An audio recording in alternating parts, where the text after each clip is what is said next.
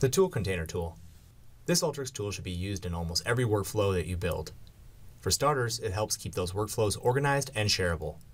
Let's get started with that use case and navigate to where we can find this tool, in the documentation tool category. You might be surprised to find that this popular tool is not included in the favorites. If it's so great, why is that? For the most part, you'll want to add the tool container to your workflow by selecting all the tools that you want grouped, right-clicking, then selecting that Add to New Container. After that, you just drag in the tools that you want included into the tool container. Why waste space in your favorites category when it's that easy? Okay, looking over at our configuration, we see that we have control over a few visual elements.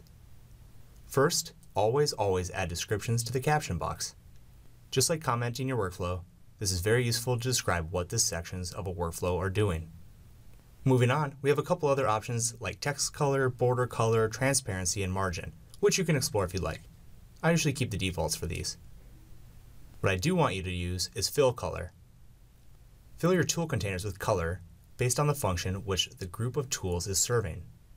Maybe a group of inputs, transformations, or cleansing. Then, in every final workflow that you deliver, include a legend for what these tool containers mean. Ultimately, this will lead to your company's Alteryx community understanding at a glance what an entire workflow is built to do. Okay, now that we've covered how to leverage this as a documentation tool, let's discuss what the upper left and right buttons do when clicked. First, the upper left button disables and enables a container. You'll want to use this option to isolate a section or process in a workflow to develop or debug. Using macros, this functionality of a tool container can be leveraged by an end user. We'll cover this technique in a future video using the action tool. Then, in the upper right, we'll find a button that lets us collapse a container without preventing what's inside of it from running. This is just a way for us to take up less space on the canvas. And that's it, the often forgotten about, but should be required, tool container tool.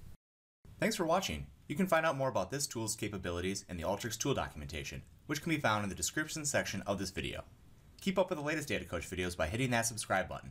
And if you have an Alteryx tool or macro you want to see included in the 2-minute tool collection, give us a shout on Twitter at AskTessellation, or tweet at me at Nick612Hayland. Until next time, your Data Coach and Alteryx Ace, Nick Hayland.